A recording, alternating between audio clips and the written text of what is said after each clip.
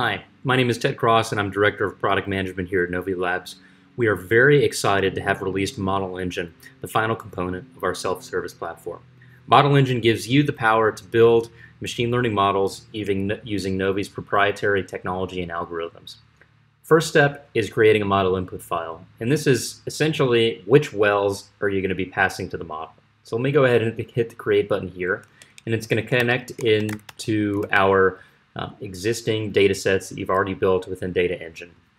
I'm going to build a Williston Basin demo model here. It's where I've worked for many years. Basin familiar to my heart, but of course you see we have a bunch of different ones there. It's whichever basin you want to work with. We have experience all over the place. So you see here we have a set of inclusion rules, and these are basically just filtering rules that you use to select the wells to pass to the model. We have a set of default ones here in place, like the well needs to have a lateral length, it needs to have at least 30 days of production, and then we have previews of the number of exclusions and exclusion percentage. That would be essentially 24% of wells would fail this rule here of needing at least 30 days of production. You can add in custom rules as well. So for instance, I may want to filter on formation. That's a very common one that we often like to do. And for that, I'll say it's in the Middle Bakken or the Three Forks. I don't really care so much about any of these other formations for this model. There's so few, for instance, Charles wells or Lodgepole wells that are not even worth including. So I've selected those. I hit the OK button here, and you see it's kind of holding up because it's just waiting for whenever I say that it's ready to preview by hitting that little wheel button right there. Ran pretty quickly, so that filtered out 1,200 wells right there. Of course, there's lots of stuff you can do here. For instance, you could filter out on proppant. So the Bakken is an old play. You have many pump and pray jobs essentially from back in the day. So maybe we want that to be at least 75 pounds per foot of proppant or something like that, just as a simple example. Of course, there's a lot of flexibility that you can do here, and that would be a lot of the time that you would spend, building models and iterating on them, is just getting this exactly right. But it's very easy to just do a first pass right here, building a model input for say a regional model or for a local AOI model or whatever your use cases are. Next up is building an actual model. This is the this is the fun part here.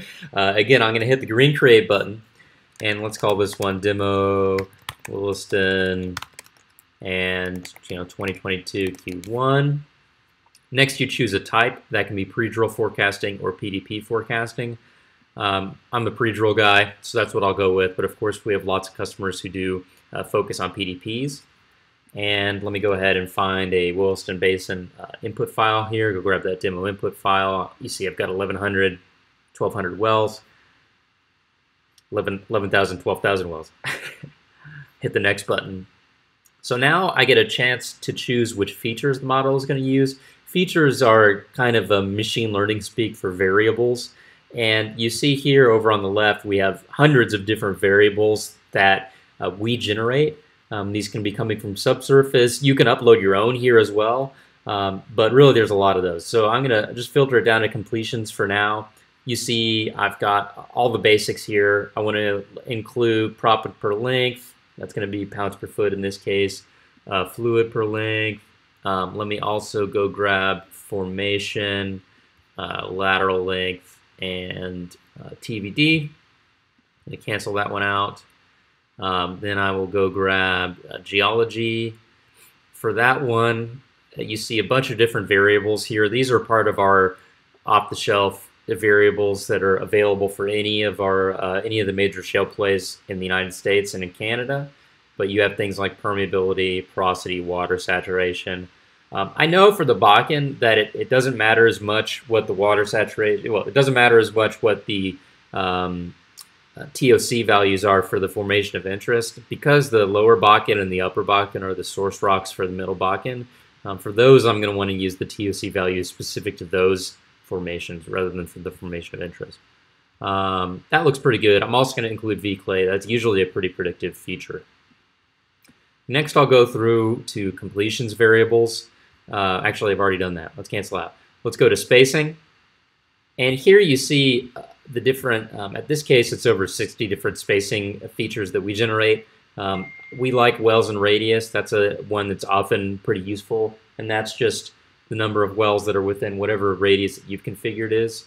I'm also going to go in here and grab some other things like parent count, parent days online. Those are going to be ones that I'm going to use as well.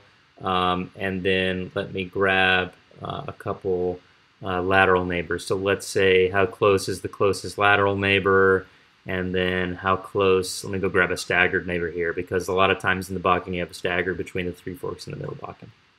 So that's pretty good there. You could also go grab survey-derived features like toe angle or tortuosity if those are of interest.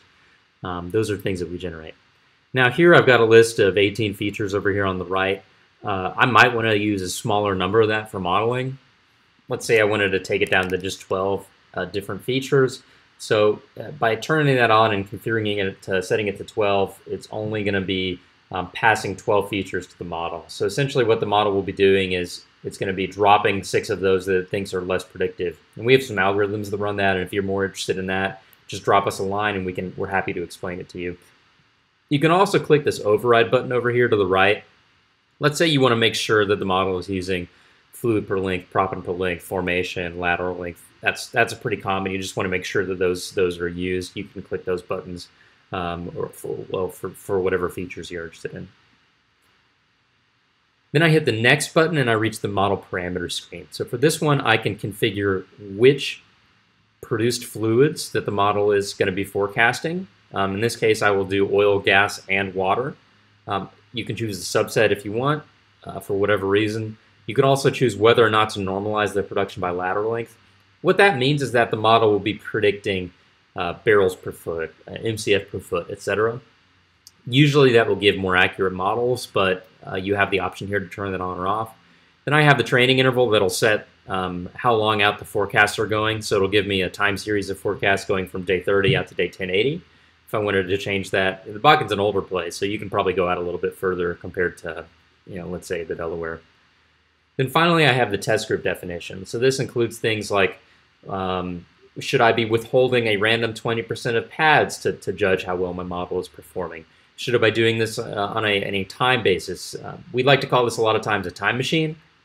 So you can kind of decide that, all right, well, let's go and cut off the data 1 year ago. So we'll go back to, let's go back to February 1st, 2020, or 2021.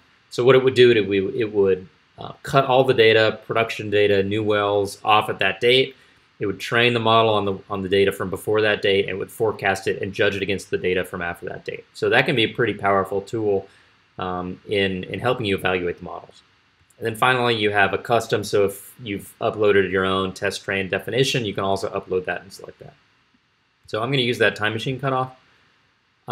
Next up, I get a landing page to review the model. Just like normal, it'll send me an email based on the username that I've selected here. But if I wanted to enter in another email address, you could also do that right there. So if you had a colleague that you wanted to inform, you could do that. Then I have a basic summary of the different items, like what's the version number, what's the well count, how many features am I using, all that type of stuff. And so finally, I hit the save and build button, and it goes in and kicks off a build in the cloud, not using any resources from your desktop. It's all going with the power of cloud compute. Something like this, basin-wide model, that's maybe going to take a couple hours to run through everything. Not too bad at all. Obviously, it'd be shorter if you're doing a smaller model. But I'll get that email whenever it's done, so then I can go and view the results. And finally, whenever I'm done, you can hit this publish button right here, and that'll publish it for usage and forecast engine. Otherwise, it'll just publish the results to Novi Cloud for you to go evaluate.